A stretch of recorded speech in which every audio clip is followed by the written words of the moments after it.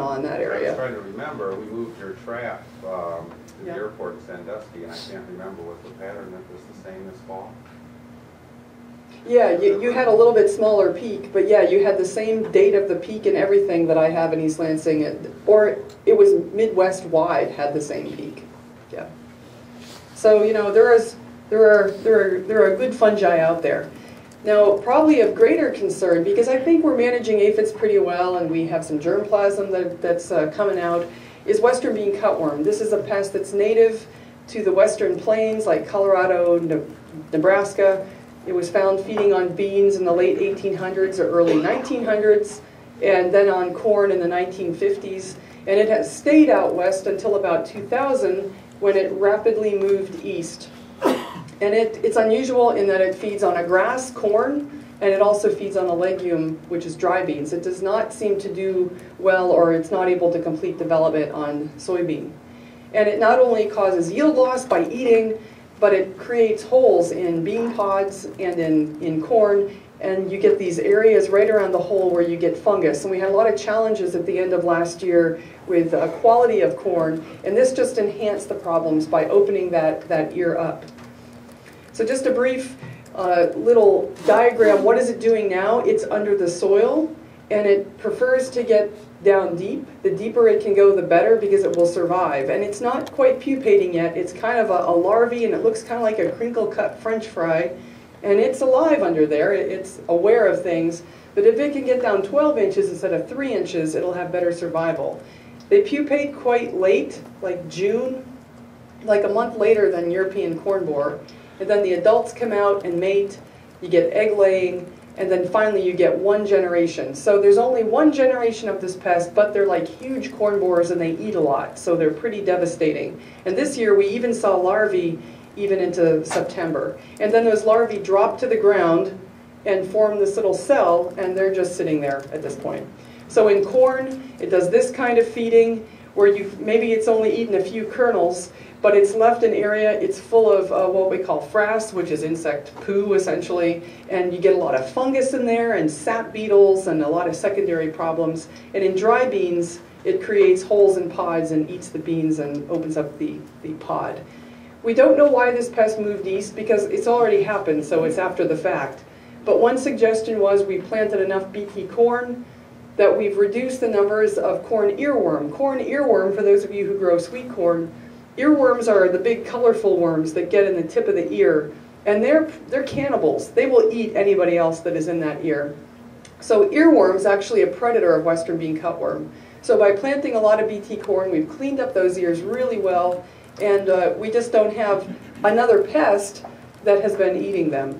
The other thing we don't do anymore, again, because of BT corn, a lot of us are planting it, and out west particularly, they're up to maybe 70% of the acreage planting a BT corn. People aren't spraying corn anymore for corn borer.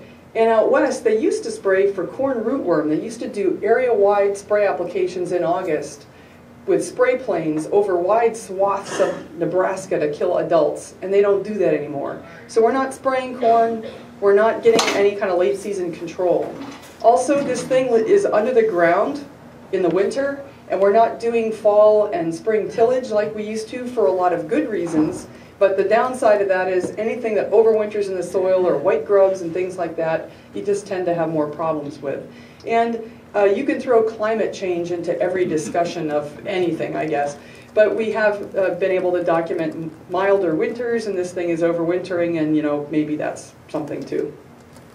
So in this region, in Michigan, Ontario, Ohio, this is a garden spot, a potential garden spot for this pest. Now that it has gotten here, we have a lot of sandy soils in this area along the lake shores, and also in the middle of the state we have areas like glacial outwash areas from the times when the glaciers were here, and that probably increases overwintering survival, because if I can get down 12 inches instead of 3 inches, I'm not going to freeze during the winter. We have a lot of acres in reduced and reduced tillage. Again, we're not bringing them up, we're not killing them in the fall and the spring. We've got our lake effect snows. For people that don't live near the Great Lakes, they don't really understand what is lake effect snow and how you can get a big snowpack, especially along the outer edges of the state for 30 miles in, and that snowpack, again, warms that ground up underneath, keeps it warmer, and probably increases overwintering survival. A big thing is probably humidity. Out west, when you talk to the entomologists in Nebraska and Colorado, it's dry out there in many places. They have to irrigate. And if I'm a moth flying around, I can dry up very quickly. If I'm a little egg mass, I can dry up quickly.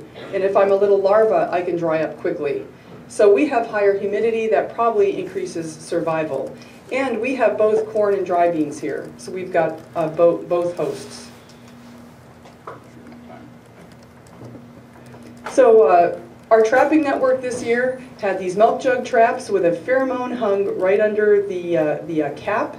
And the male moths come in. This is at night. They have to find the female by a smell, essentially, not sight. They think that they're finding a female, and they get in here. And yesterday I said, once they get in there, you know, male moths don't ask for directions. So you see, they get in there and they get confused, and then they die, and we can collect them. And here is a student checking some traps, and this is early in the season. They're happy about this now. They're having a lot of fun, but it wasn't so much fun later in the season. That was because the trap catch in Michigan was a whopping almost 28,000 moths total. Some of them you got, so maybe you got some over in this way. Huron County had quite a few. And here are our states now. Last year, the furthest east that we had trap catch was about right here in Ontario. And this pest has gone from this area here to Pennsylvania out to the eastern edge and over to Quebec. So next stop is the European Union, is what I think. I think it's France or something like that. So we just crushed everybody else. First of all, I had a few more traps. We had almost 300 trap sites. But even if you factor that out, in the trapping network across the whole U.S., we had the highest trap catch. If you look like per county or whatever, we wiped everybody out. So this is a pest that is doing well in Michigan. It's just invading Michigan, and it would tend to have higher populations for these first few years. So here's a close-up, and wherever you see red was kind of, or if you're colorblind, maybe it's gray. We have these areas along the lake. What do you have here? Sandy soils. You have areas, and you have lake effect. So you can probably get really good overwintering survival. Central part of the state here, sandy soils again, some irrigation. They really like irrigated areas. And again, I think it's the right soil type. And you have dry beans as well as corn. Now over here, we're just starting to pick moths up in this area. And these are, I haven't had, have you had reports of damage after the fact at harvest, Martin, or where's Phil at? There's one or two sites, I guess, that did have some damage. So you are just right on the front wave of damage, and if you go over here to Ontario, they're picking up larvae in fields, but nothing like what we've seen over here or or in this area this year. Now, I'm not going to talk about dry beans here, but if you go to one of the other pest management meetings or the dry bean meeting that Martin is going to do next week or the meeting that we have on Monday, I have a whole slide set just on dry beans and what it does in dry beans. So this is our, if you look at when did they move around in Michigan, in the western states their peak emergence is usually middle of July, and that's when they have, and then they have problems into August. Ours, and in Ontario and in Ohio, ours is shifted a little bit more into August, and I wonder if that's because we have some dry bean areas, and it seems like we have just an extended life cycle. We first caught them in June, the first few, and they were still going in September when I just gave up. I was teaching and I just said, oh, forget it, let's just end it. So we have a few out here, and I don't know what they do, because the larvae that are produced then, I don't think can make it through the winter. But we're talking, you know, first week of August as being a really prime key flight time, and then you would go out and scout corn after that. I did look at some of the aspects of the life cycle, which appears very different from the West.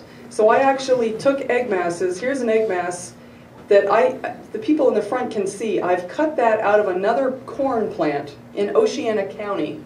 and I've driven it back to East Lansing and pinned them with a straight pin onto these plants exactly where I want them. That's how I can infest plots intentionally and not bring them to a grower farm. I can bring them to the campus.